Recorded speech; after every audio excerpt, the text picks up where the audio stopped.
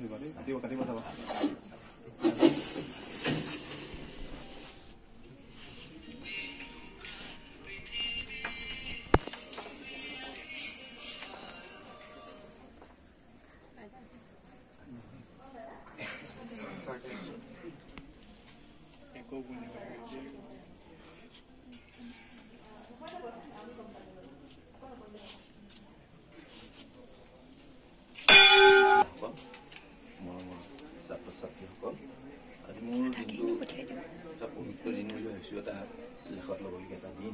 বহুত দিনৰ পিছত মই গড়গাঁও মহাবিদ্যালয়, যিখন মহাবিদ্যালয়ত মই দীৰ্ঘ 33টা বছৰ কাম কৰি গৈছোঁ, সেই মহাবিদ্যালয়ত বহুত দিনৰ মূৰত আজি আহিছোঁ আৰু আহি এটা পুণ্য কাম মই কৰিব পাইছোঁ। গতিকে নিজকে এখন প্ৰাচীন পত্ৰিকা, মহাবিদ্যালয়ৰ এখন এই পত্ৰিকাখনতেই মহাবিদ্যালয়ৰ সোমাই আছে। অসমীয়া বিভাগৰ প্ৰাচীন পত্ৰিকা এখন সঁচাকৈ প্ৰয়োজনীয় সম্পদ বিভাগটো, আৰু এই প্ৰাচীন পত্ৰিকাখন চাই অসমীয়া বিভাগে কেনেধৰণে জনজীৱনত কাম কৰিছে, কেনেধৰণে ছাত্ৰ ছাত্ৰীসকলক আগুৱাই নিছে, ছাত্ৰ ছাত্ৰীসকলে ভৱিষ্যত জীৱনৰ কথা কেনেদৰে ভাবিছে, অন্তৰত কি কি কথা ভাবি আছে, সেই কথাবিলাক এই প্ৰাচীন পত্ৰিকাৰ চালেই প্ৰতিফলিত হ'ব। গতিকে প্ৰাচীন পত্ৰিকা আমাৰ মহাবিদ্যালয়ৰ কাৰণে, ডিপাৰ্টমেণ্টৰ কাৰণে এটা অপৰিহাৰ্য অংগ। এইখিনি কথা কৈ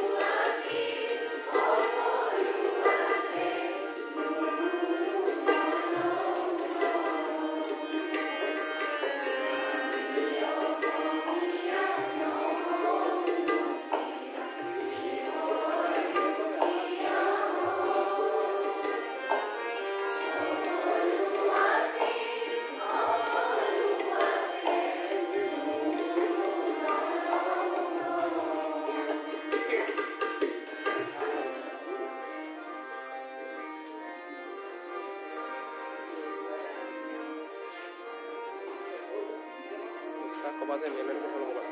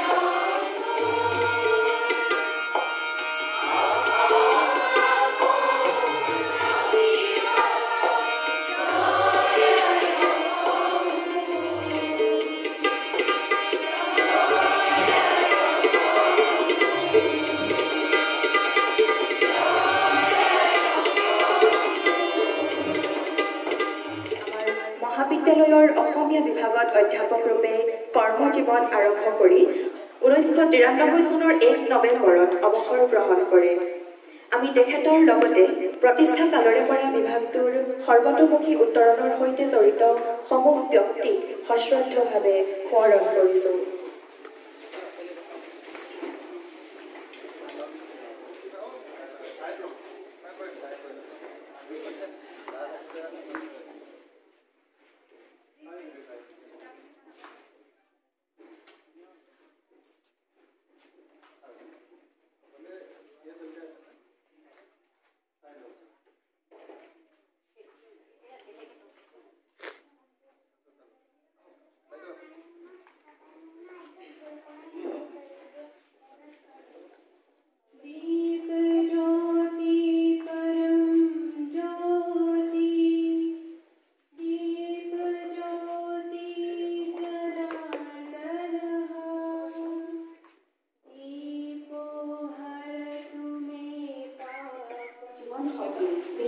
শিক্ষাবিদ স্বনামধন্য ভাষা সাহিত্যৰ সাধক নীলমণি মহন্ত ডাঙৰীয়া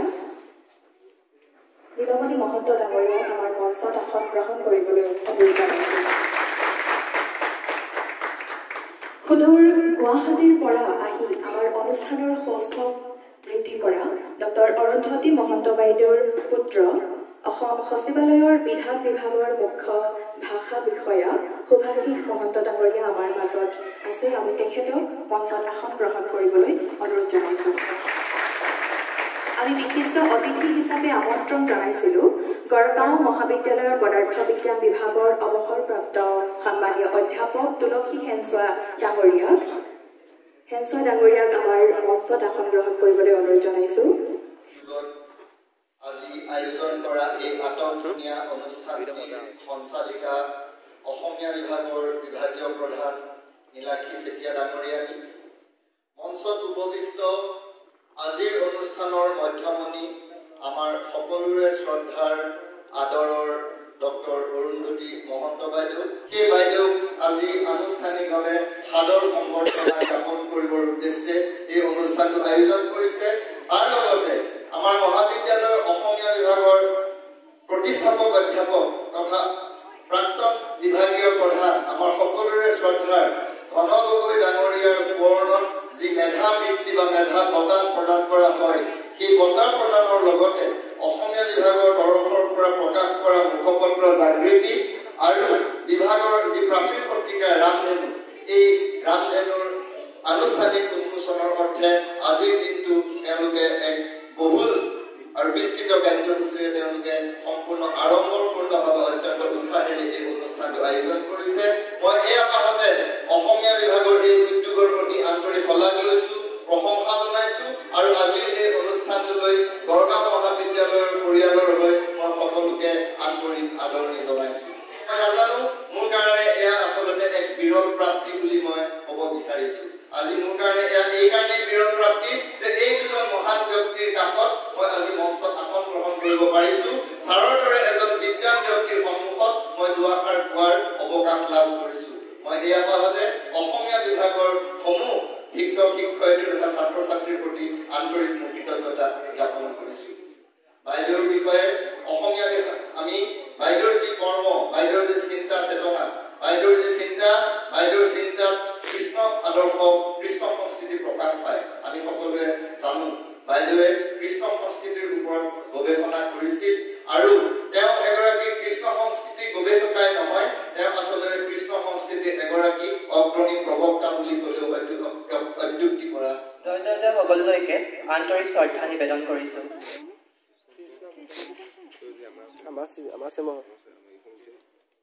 শিক্ষা মানে একোগছি জ্ঞানৰ বন্তি, যি পোহৰাই তোলে আন্ধাৰৰ পাত। শিক্ষা অবিহনে জীৱনৰ বহু কথাই নিষ্ফল। সেয়ে শিক্ষা যুগে যুগে জীৱনৰ অবিচ্ছেদ্য অংগ। প্ৰকৃত শিক্ষাই পুথিগত জ্ঞানৰ উপৰি ব্যক্তিত্বৰ সৰ্বতোমুখী বিকাশত সহায় কৰে। বিদ্যালয়, মহাবিদ্যালয়, বিশ্ববিদ্যালয় আদিৰ মুখপত্ৰসমূহ হৈছে ব্যক্তিত্ব বিকাশৰ অন্যতম সহায়ক।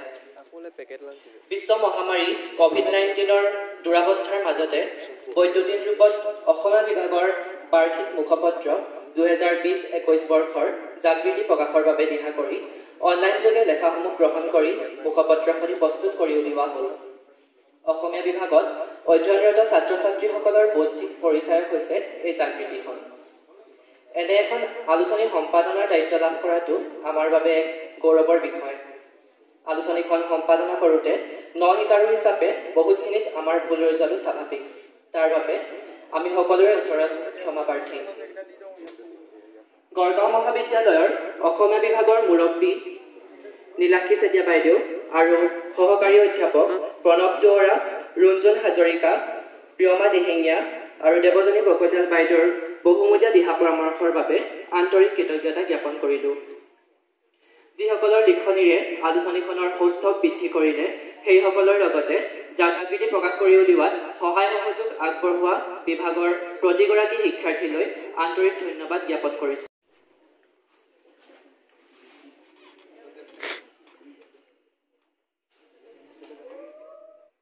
সকলোলৈ গড়গাঁও মহাবিদ্যালয়ৰ অসমীয়া বিভাগৰ হৈ আন্তৰিক সম্ভাষণ জনাই আমি বহু প্ৰতীক্ষিত আমাৰ অতি শ্ৰদ্ধাৰ পূজনীয় আমাৰ বিভাগৰ সকলোৰে অতি আদৰৰ ডক্টৰ অৰুন্ধতী মহন্ত বাইদেউ, আমাৰ চিনাকি নাম গড়গাঁও মহাবিদ্যালয়ত সুদীৰ্ঘ 30 বছৰ কাল একনিষ্ঠতাৰে সেৱা আগবঢ়াই গত বৰ্ষৰ জুলাই মাহৰ 31 তাৰিখে বাইদেৱে আনুষ্ঠানিক বিদায় গ্ৰহণ কৰিলে। বাইদেউ আমাৰ মাজৰ পৰা আনুষ্ঠানিকভাৱে অৱসৰ ল'লেও আমাৰ প্ৰাণত আমাৰ বিভাগত সদায় আছে, সদায়ে থাকিব। অসমীয়া বিভাগে মহন্ত বাইদেউ কেতিয়াও বিদায় জনাব নোৱাৰে। এয়া মাত্ৰ চিৰাচৰিত নীতি অনুসৰি আমাৰ আনুষ্ঠানিকতা মাত্ৰ। বাইদেউলৈ আমি সশ্ৰদ্ধ প্ৰণাম জনাই আজি আমি বিভাগৰ তৰফৰ পৰা বিদায় সম্ভাষণ যাচিবলৈ আগবাঢ়িছোঁ। মই বাইদেউ লৈ আমি এখনি সম্বৰ্ধনা পত্ৰ তৈয়াৰ কৰিছিলোঁ। মই দেৱজানী ৰূপলীয়ালৈ পত্ৰখন পাঠ কৰিবৰ কাৰণে অনুৰোধ জনাইছোঁ। গড়গাঁও মহাবিদ্যালয় অসমীয়া বিভাগৰ প্ৰাক্তন বিভাগীয় প্ৰধান ডক্টৰ অৰুন্ধতী মহন্ত বাইদেউলৈ সাদৰ সম্বৰ্ধনা। 6 ফেব্ৰুৱাৰী 2021। সেই শ্ৰদ্ধাভাজন জয়জয়তে গড়গাঁও মহাবিদ্যালয় অসমীয়া বিভাগৰ পৰা আজি এই সুৱাগময় ক্ষণত আপোনালৈ নিবেদিছোঁ সশ্ৰদ্ধ প্ৰণাম আৰু অন্তৰ ভৰা শুভকামনা। 1991 চনৰ 23 এপ্ৰিলত ঐতিহ্যমণ্ডিত গড়গাঁওস্থিত জ্ঞানৰ সাধনাতলী গড়গাঁও মহাবিদ্যালয়ে অসমীয়া বিভাগৰ শিক্ষাগুৰু হিচাপে লাভ কৰিছিল আপোনাৰ দৰে এগৰাকী জ্ঞান অন্বেষণকাৰী। সেই দিন ধৰি মহাবিদ্যালয়খনৰ প্ৰতি গভীৰ আনুগত্য আৰু সততাৰে এগৰাকী নিষ্ঠাৱান শিক্ষক হিচাপে আপুনি কৰ্মজীৱনৰ প্ৰায় 3টা দশক গৌৰৱেৰে পাৰ কৰিলে। এই সুদীৰ্ঘ কালছোৱাত অত্যন্ত সবল ব্যক্তিত্বৰে অসমীয়া বিভাগৰ লগতে মহাবিদ্যালয়খনৰ ভিন্ন দিশৰ উত্তৰণৰ ক্ষেত্ৰত অংশগ্ৰহণেৰে যি অৱদান আগবঢ়ালে সেয়া গড়গাঁও মহাবিদ্যালয়ৰ ইতিহাসত সৰ্বদা উজ্জ্বলি থাকিব। সেই জ্যোতিৰ্ময় শিক্ষাগুৰু মহাবিদ্যালয়ৰ সুস্থ শৈক্ষিক পৰিৱেশ সংৰচনাৰ লগতে ছাত্ৰ ছাত্ৰীৰ নৈতিক চৰিত্ৰ গঠনৰ ক্ষেত্ৰত সচেতন অভিভাৱকৰ দৰে দৃষ্টি ৰাখি সৰ্বাংগীন দিশত মহাবিদ্যালয়খনক আগুৱাই লৈ যোৱাত আপোনাৰ ভূমিকা অনস্বীকাৰ্য। ছাত্ৰ ছাত্ৰীৰ ভৱিষ্যত জীৱনৰ গুৰু দায়িত্ব বহন কৰা শিক্ষাগুৰুৰ দৰে দায়িত্বশীল ভূমিকাত অৱতীৰ্ণ হোৱাৰ লগতে বিভাগীয় মুৰব্বী হিচাপে সুচাৰুৰূপে বিদ্যায়তনিক দায়িত্ব পালনেৰে এগৰাকী সুপ্ৰশাসকৰ আদৰ্শ দাঙি ধৰিবলৈ সক্ষম হৈছে। বিভিন্ন ঠাইত অনুষ্ঠিত ৰাষ্ট্ৰীয় পৰ্যায়ৰ আলোচনা চক্ৰ বক্তৃতানুষ্ঠানৰ সমল ব্যক্তি হিচাপে তথ্য সমৃদ্ধ বক্তব্য প্ৰদানৰ লগতে জনাকল বহো আহা মন দিগন্তত ঋতু শীৰ্ষক 2খন শিশু গ্ৰন্থ, প্ৰাচীনৰ অন্বেষণ চিন্তন মনন প্ৰবন্ধ বিথিকা শীৰ্ষক প্ৰবন্ধ সংকলন, নীলমণি মহন্তৰ সৈতে যুটীয়াভাৱে আধুনিক অসমীয়া ব্যাকৰণ আৰু ৰচনা শীৰ্ষক ব্যাকৰণ পুথি ৰচনা, অসমীয়া ভাষাৰ উপৰি দ্বিভাষিক আৰু ত্ৰিভাষিক অৰ্ধ শতাধিক গ্ৰন্থ আলোচনী সম্পাদনা, শতাধিক প্ৰবন্ধ ৰচনা আদি সৃষ্টিশীল কৰ্মৰে মাতৃভাষাক অন্তৰেৰে ভালপোৱা ব্যক্তিৰ চানেকি দেখুৱাই গৈছে। বিভিন্ন বৌদ্ধিক সাংস্কৃতিক সাহিত্যিক সংগঠন যেনে সদৌ লেখিকা সমাৰোহ সমিতি, শিৱসাগৰ শাখাৰ সভানেত্ৰী, সতী ৰাধিকা মহিলা তীৰ্থৰ ৰাজ্যিক সভানেত্ৰীৰ দৰে গধুৰ দায়িত্ব পালনেৰে সমাজত ইতিবাচক দৃষ্টিভংগী তথা পোহৰ বিলাবলৈ সক্ষম হৈছে। বহু প্ৰতিবন্ধকতাৰ মাজতো 1998 চনত অৰ্জন কৰা কৃষ্ণৰ কৰ্মবিকাশ আৰু অসমীয়া সাহিত্য শীৰ্ষক বিষয়ত গৱেষণালব্ধ ডক্টৰেট উপাধি, আপোনাৰ সৌন্দৰ্য সন্ধানী মন, সংস্কাৰপূৰ্ণ চিত্ত, গভীৰ অধ্যয়ন স্পৃহা, সময় নিষ্ঠা আৰু কৰ্তব্য নিষ্ঠাই উত্তৰ প্ৰজন্মক অনুপ্ৰাণিত কৰি বুলি আমাৰ বিশ্বাস।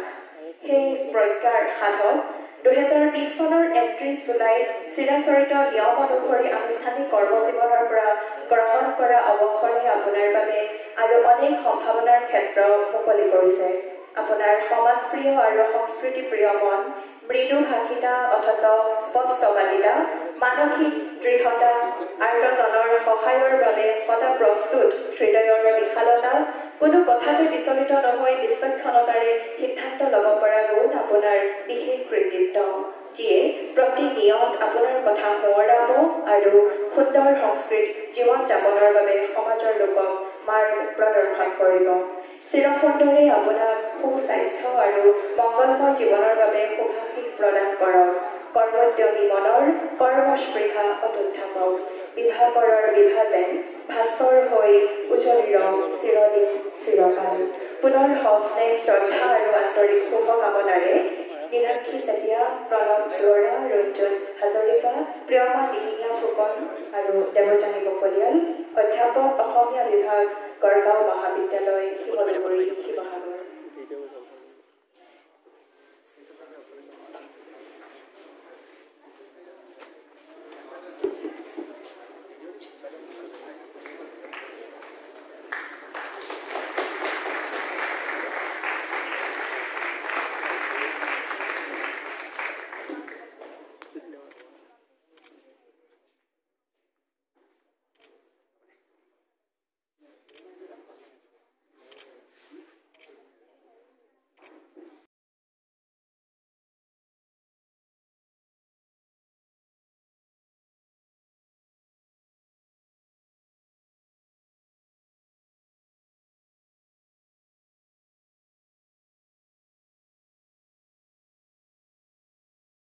সকলৰ সৈতে সহযোগ কৰিছে বিশিষ্ট সংগীত চৰ্চাকাৰী ৰতন কোঁৱৰ, তেখেত আমাৰ বিভাগৰ প্ৰাক্তন ছাত্ৰ, গড়গাঁও মহাবিদ্যালয়ৰ এসময়ৰ শ্ৰেষ্ঠ গায়িকা বৰ্ণালী দুৱৰী, শিৱসাগৰৰ বিশিষ্ট তবলাবাদক আকাশজ্যোতি দাস, অধ্যাপিকা প্ৰিয়মা দিহিঙীয়া বাইদেউৰ জীয়াৰী যুৱৰাণী ফুকন, অধ্যাপক প্ৰণৱ দুৱৰা ছাৰৰ পুত্ৰ দেৱৰ্ষী জোনাক দুৱৰাই।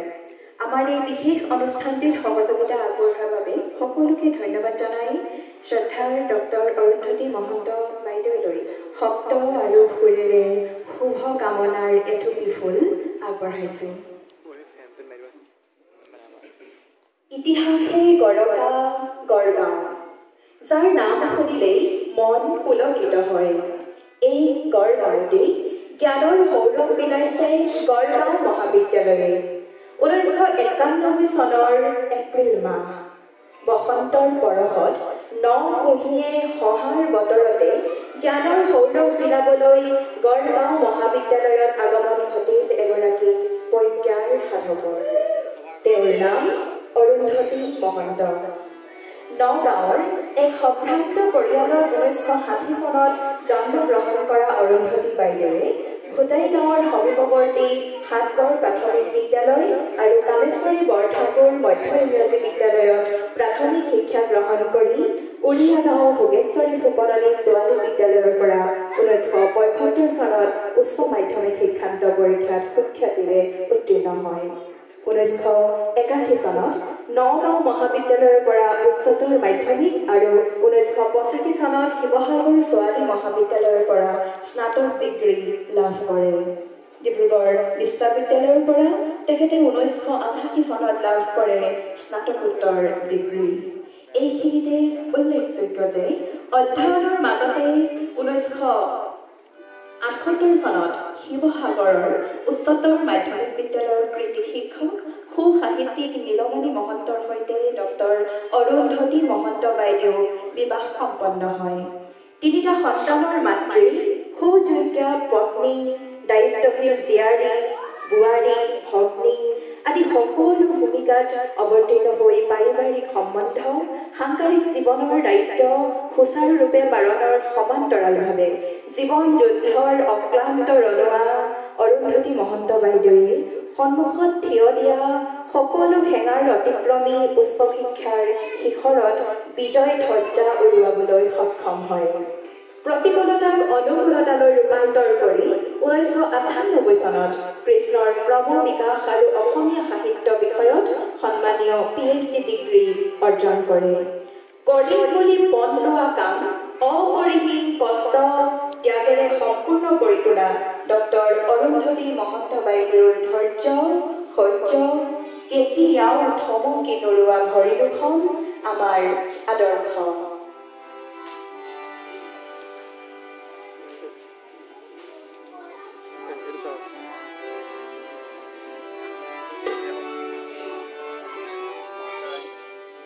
যদি জীবনলে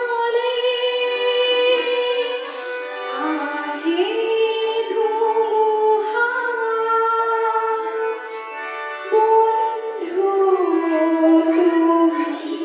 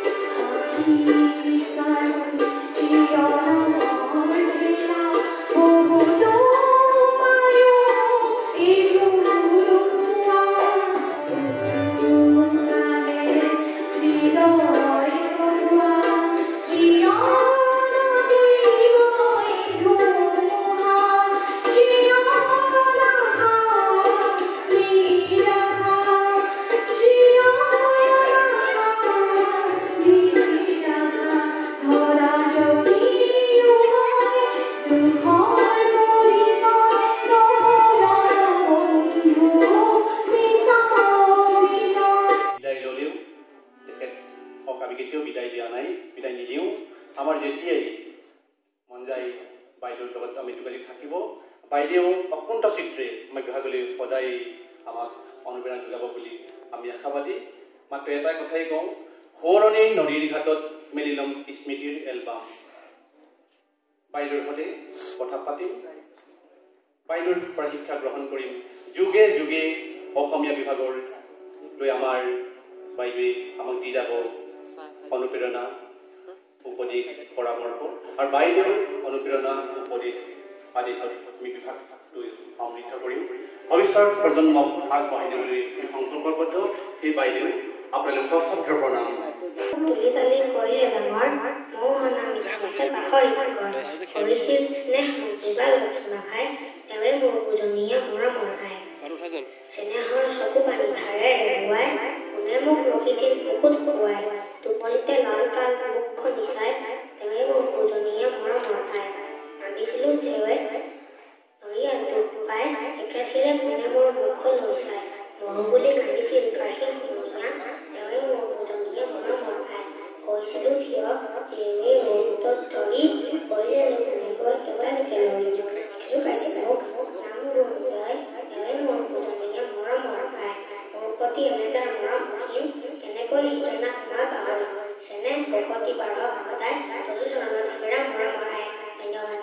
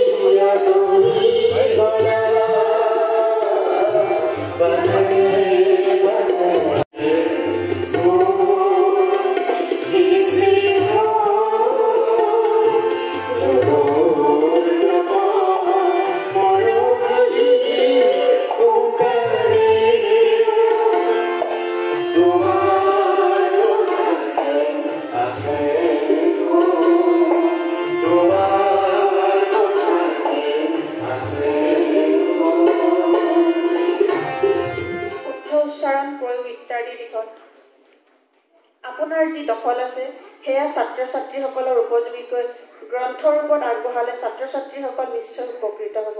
গতিকে মই তেওঁক অনুৰোধ কৰিছোঁ আৰু লগতে আশা কৰিছোঁ এই ক্ষেত্ৰত বাইদেৱে নিশ্চয় উচিত পদক্ষেপ গ্ৰহণ কৰিব।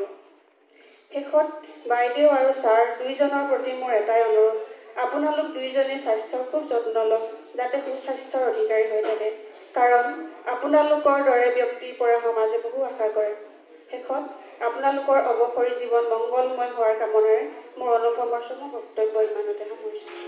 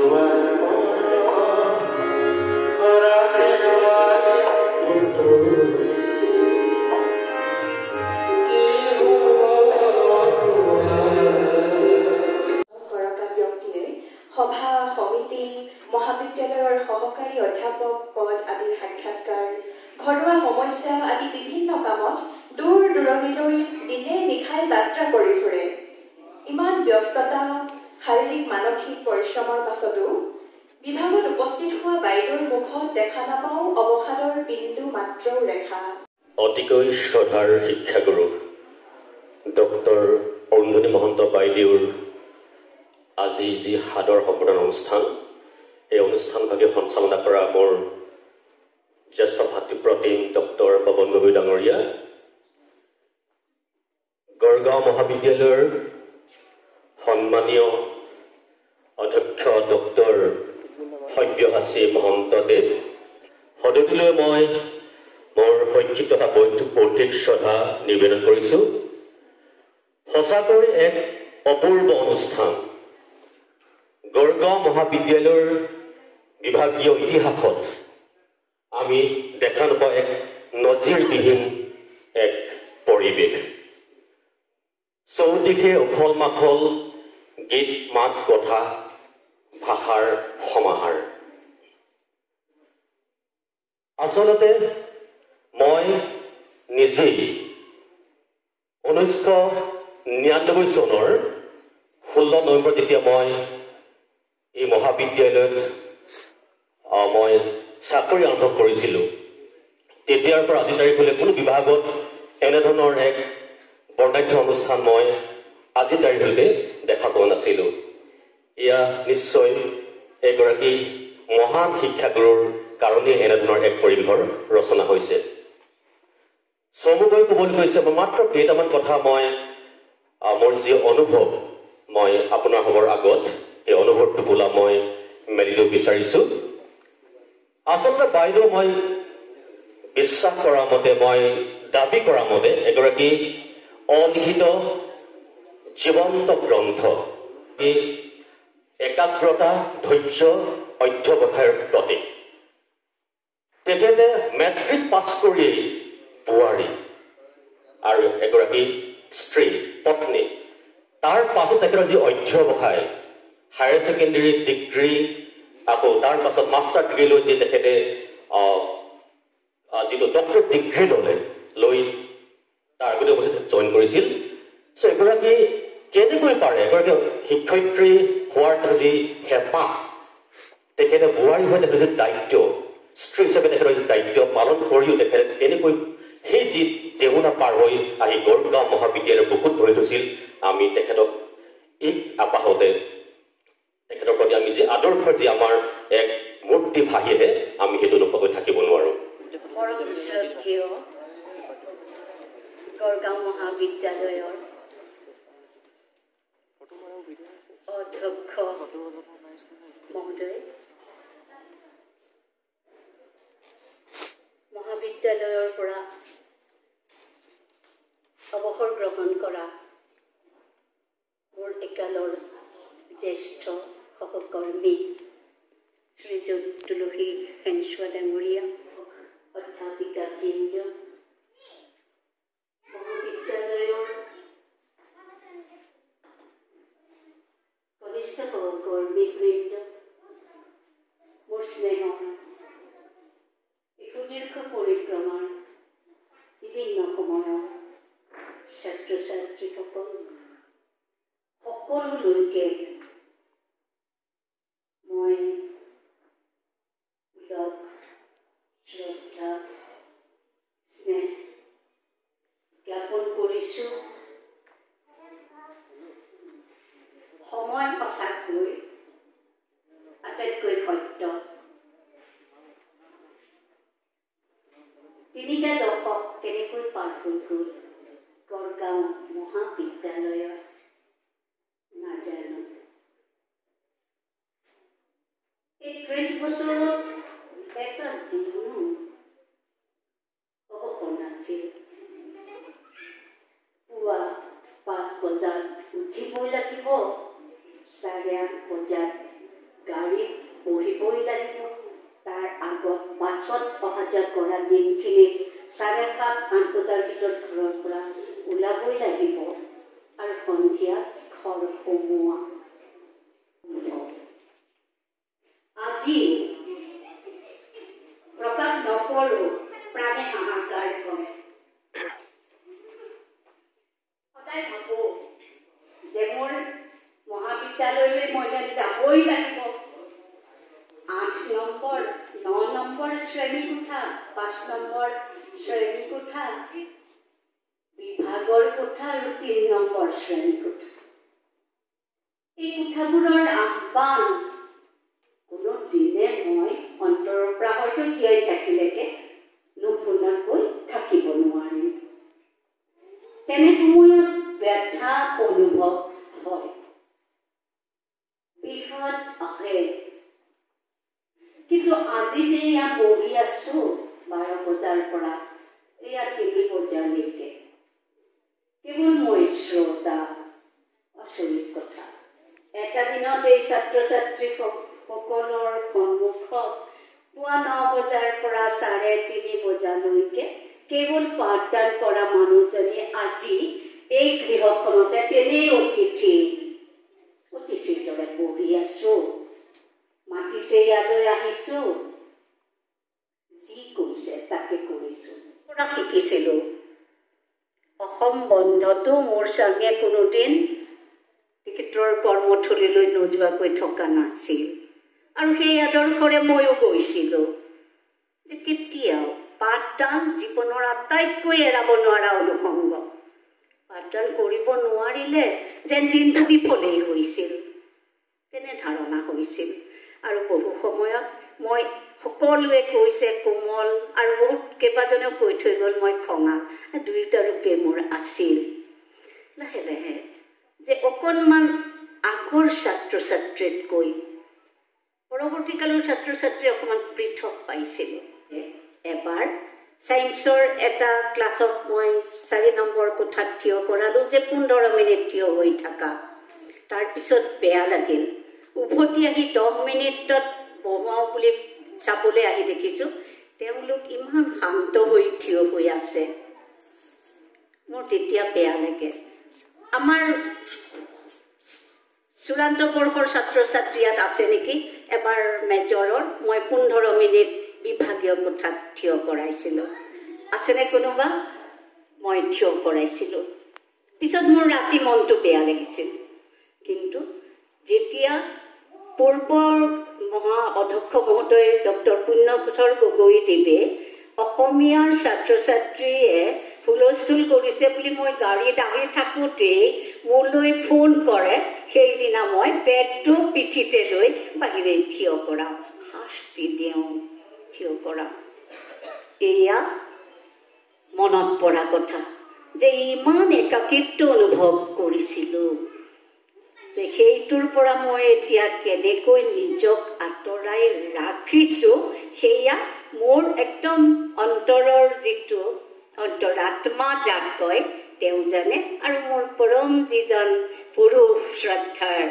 কৃষ্ণই জানে মই নিজক অতি কঠোৰভাৱে এতিয়া নিয়ন্ত্ৰণ কৰিছোঁ যে পাঠদান তোৰ এতিয়া আয়ত্তত নাই 31 জুলাইৰ পিছত মই যিদিনা প্ৰথম মহাবিদ্যালয়লৈ আহিছিলোঁ গেটৰ ওচৰত মই শিৰত মোৰ ধূলি লৈছিলোঁ দেখা নাছিল ইয়াত থকা বহুতে যে এইখনেই মহাবিদ্যালয় যি মোক জীৱনত প্ৰতিষ্ঠা দিলে সামাজিক প্ৰতিষ্ঠা দিলে মোৰ সন্তানসকলক মই প্ৰতিষ্ঠা কৰাৰ সুযোগ দিলে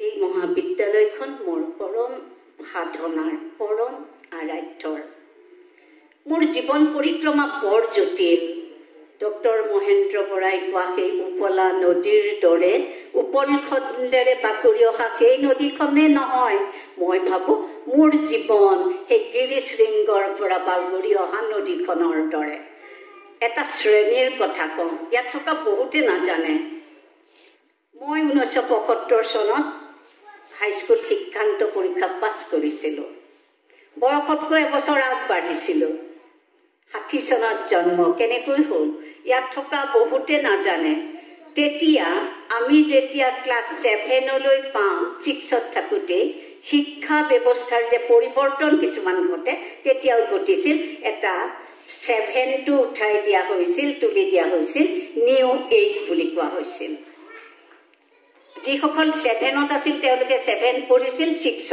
থকাখিনি নিউ 8লৈ গৈছিল 7 পঢ়িবলগীয়া হোৱা নাছিল এইবোৰ পৰীক্ষা চলি আছিলে 75 চনত হাইস্কুল শিক্ষান্ত পৰীক্ষা মই এবছৰৰ আগতে দিলোঁ সেয়ে তাৰপিছত মই এডমিশ্যন লৈ ক্লাছ কৰিব নোৱাৰিলোঁ মই এইকাৰণেই ছাত্ৰ ছাত্ৰীসকলক ক'ম যে য'ত বিপদ থাকে সংকট থাকে তাক ঘূৰাই চালে সফলতা পাব পাৰি কথাষাৰ শিকিছিলোঁ শ্ৰীযুত তুলসী সেনচোৱা ছাৰৰ পৰা স্বীকাৰ কৰিছোঁ ছাৰৰ লগত মোৰ খুব বন্ধুত্ব আছিল ছাৰক খুব শ্ৰদ্ধা কৰিছিলোঁ ছাৰে কৈছিল কিন্তু তাৰ আগতো মই বহুত জটিল পথ আঁতৰিছিলোঁ সেই বছৰ এডমিশ্যন লোৱাৰ পিছত মোৰ এনেকুৱা এটা ভয়ংকৰ মূৰৰ বিষ আহিছিল আজিকালি যিটো হয়তো মাইগ্ৰেন বুলি কয় মোৰ বাইদেৱে সিদিনা কৈছে যে মাইগ্ৰেনৰ শ্ৰেষ্ঠ বেমাৰী কিজানি তুমি আছিলা সেই তেতিয়াৰ যুগত মই নোৱাৰিলোঁ ক্লাছ কৰিব 6 মাহমান আৰু পঢ়াই নহ'ল সেয়ে তাৰপিছত মই 76তহে আৰু আচৰিত কথা তোমালোকে জানি আচৰিত হ'বা যে পাছ কৰি যিটো মোৰ এডমিশ্যন হৈছিল সেই এডমিশ্যনটোৱে মোৰ পিছৰ বছৰত একেটাই কাম কৰিছিল নতুন এডমিশ্যন ল'বলগীয়া নহ'ল তাৰপিছত হায়াৰ ছেকেণ্ডেৰী 78ত দিব লাগিছিল দিব নোৱাৰিলোঁ বিয়া হ'ল 1980 চনত অসমত পৰীক্ষাই নহ'ল মোৰ ল'ৰাৰো জন্ম হ'ল তাৰপিছত 81 চনত হায়াৰ ছেকেণ্ডেৰী পাছ কৰিলোঁ শহুৰৰ হ'ল কেঞ্চাৰ 2 বছৰ ঘৰত চেলাইন দিয়া হ'ল নাৰ্ছ থাকে অতিথি সাহসেই নাই এডমিশ্যন লোৱাৰ কথা। 83 চনতহে মই BA ক্লাছত শিৱসাগৰ ছোৱালী কলেজত নাম লগালোঁ। এই সময়ছোৱাত মোৰ শ্ৰেষ্ঠ পথ প্ৰদৰ্শক মোৰ পিতৃ অচিন্তনাৰ মহন্ত। তেওঁ এইখন ঘৰত কথা দিছিল যে মোক পঢ়াবই, আৰু সেয়ে এইটো আচৰিত হ'ব 78ৰ ফৰ্ম ফিল-আপটো 81 চনলৈকে একেটাই কাম কৰিছিল। মই আকৌ 81 চনত ফৰ্ম ফিল-আপ কৰিব লগা হোৱা নাই, পৰীক্ষা দিলোঁ। সৰুৰ কাৰণে আকৌ ত্যাগ কৰিলোঁ 2 বছৰ। 5 বছৰ মোৰ পাঠ্যক্ৰমৰ এটা কি হৈ গৈছিল, ধাৰা এটা বিচ্ছিন্ন হৈ গৈছিল। আৰু মোৰ ঘৰখন সত্ৰৰ এখন ঘৰ, খেতি বাতি থকা এখন ঘৰ। সেইখন ঘৰত পাঠ্যক্ৰমত ব্যস্ত হৈ পৰাটো বৰ জটিল কথা আছিল। তথাপি 1983 চনত মোৰ খুৰা শহুৰ বাপচন্দ্ৰ মহন্ত, যিজন ভাৰতবৰ্ষৰে প্ৰখ্যাত দাৰ্শনিক, তেখেতৰ প্ৰয়াস, মোৰ পিতৃ মাতৃৰ প্ৰয়াস, মোৰ স্বামী আৰু শাহুৰ প্ৰচেষ্টাত BA ক্লাছত এডমিশ্যন হ'ব। মই ছাত্ৰ ছাত্ৰীসকলক কওঁ, সংঘাত বহুত আহিছিল সেই সময়ছোৱাত। এদিন মনত পৰে, BA ক্লাছৰ মেজৰ পৰীক্ষা, 6খন মেজৰ পাঠ্যক্ৰম দিব লাগে। আমাৰ ঘৰত 7জন অতিথি, পাগুৰি মৰা, আৰু তেওঁলোকৰ কাৰণে 7টা স্বৰূপ পাতিব লাগিব। বুজি নোপোৱাই চাগে। 7টা টৌ জাতিত দি খুটি মাৰি মাৰি বিশাল পাকঘৰটোত পাতিব লগা হৈছিল। মই পঢ়াৰ নিয়মটো অকণ বেলেগ আছিল। সময়টো নাপাওঁ, ডাঙৰ ডাইনিং টেবুলখনত মই কিতাপবোৰ মেলি থওঁ। মই কেতিয়াও শিক্ষকে দিয়া নোট নপঢ়িছিলোঁ। নিজে নোট প্ৰস্তুত কৰিবলৈও বিশেষ সময় নহয়। প্ৰকাণ্ড ডাইনিং টেবুলত মই গোটেই কিতাপবোৰ মেলি লৈ ঘূৰি ঘূৰি পঢ়োঁ। আৰু সেইদিনা এনুৱেল পৰীক্ষা চলি থকা মুহূৰ্তত মই টেবুলখন এখন নেটৰ পৰ্দাৰে ঢাকি দিছিলোঁ। মই কিতাপ নজপাওঁ, কাৰণ জপালে মেলিবলৈ লওঁ মানে আকৌ উঠিবৰ হয়। 7জনক মই ভাতৰ যোগাৰ দি মই পৰীক্ষালৈ গৈছিলোঁ। তেওঁলোক এসপ্তাহ আছিল আৰু পৰীক্ষাও মেজৰখিনি শেষ হৈছিল। এনেকুৱা জীৱন সংগ্ৰাম, এনেকুৱাই অতিথিৰ এটা নমুনা দিলোঁ। বিশ্ববিদ্যালয়লৈ যেতিয়া গ'লোঁ, সেইটো আচৰিত হ'ব শুনি যে যিদিনা মই প্ৰিভিয়াছৰ 1ম শ্ৰেণীলৈ গৈছিলোঁ, মোৰ 3য় সন্তান ইয়াত বহি আছে, ছোৱালী, তাইৰ জন্মৰ 20 দিন। মহেন্দ্ৰ বৰা ছাৰে কৈছে, তুমি পাৰিবানে? 20 দিনৰ সন্তানক এৰি শিৱসাগৰ ডিব্ৰুগড় মই সদায় অহা যোৱা কৰিলোঁ, প্ৰিভিয়াছ সোমৰ পৰা শুক্ৰবাৰলৈকে। দায়িত্ব পালনত একেবাৰে ত্ৰুটি কৰা নাছিলোঁ। বোৱাৰী হিচাপে হওক, যিখিনি কৰিবলগীয়া মই সকলোখিনি কৰিছিলোঁ। আৰু যেতিয়া মোৰ পঢ়া ক্ষতি হৈছিল, মই পূৰণ কৰিছিলোঁ, কিন্তু ওপৰঞ্চি আকৌ 2 ঘণ্টা কষ্ট কৰিছিলোঁ। আজি যদি মই পঢ়িব পৰা নাই, কালিলৈ মই 11ৰ পৰা 3 বজালৈকে পঢ়িছিলোঁ, ৰাতি নুশুইছিলোঁৱেই। কৃষ্ণ বিষয়ত PhD কৰোঁতে মই 2 বছৰ নুশুলোৱেই। বহুত ত্যাগ কৰিলোঁ, কিন্তু গড়গাঁও মহাবিদ্যালয়ে মোক এখন পৃষ্ঠভূমি দিলে জীৱন গঢ়াৰ। ডক্টৰ পুণ্যধৰ গগৈৰ সৈতে PhD কৰিবলৈ 1995 চনত ছুটি লৈ গ'লোঁ এবছৰ। তেতিয়া কোনো PhD কৰিবলৈ যোৱা মানুহ কোনোৱেই নাছিলে। PhD কৰি আছোঁ শব্দটো ক'বলৈও আমাৰ লাজ লাগিছিল। 98 চনত ডিগ্ৰী পালোঁ, আৰু সেই ডিগ্ৰীটোত মহাবিদ্যালয়ৰ শিক্ষকসকল, প্ৰধানকৈ কৰ্মচাৰী পৰিষদ আৰু ডক্টৰ পুণ্যধৰ গগৈদেৱৰ যি সাহচৰ্য তুলনাবিহীন, তাৰ কাৰণে মোৰ PhD হ'ল। নহ'লে হয়তো মহাবিদ্যালয় সেই এবছৰ আৰু তাৰ লগত অতিৰিক্তভাৱে 6 মাহ কাম কাজ আগবঢ়াই নিয়াৰ ক্ষেত্ৰত শ্ৰীযুত লোহিত গগৈদেৱ আৰু ভূপেন বৰাদেৱে যদি সহায় নকৰিলেহেঁতেন, তেতিয়াহ'লে হয়তো মই 97 চনত থেচিছ ছাবমিট কৰিব নোৱাৰিলোহেঁতেন। আৰু তাৰ পিছত PhD কৰাৰ পিছত মই গড়গাঁও মহাবিদ্যালয়ত মই বেছিকৈ সময় দিব পাৰিলোঁ। ছাত্ৰসকলে কৈছে মোৰ উচ্চাৰণৰ কথা।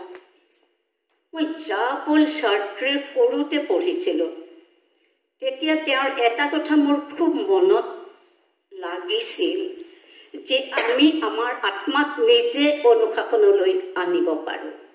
আমাৰ শাসনকৰ্তা আমি নিজে, আন কোনো নহয়। এই দুটা কথা। মোৰতো আদৰ্শ পুৰুষ কৃষ্ণ, কিন্তু ছাত্ৰেৰ এইকেইটা কথাই মোক সৰ্বদা মোক অনুপ্ৰাণিত কৰিছে।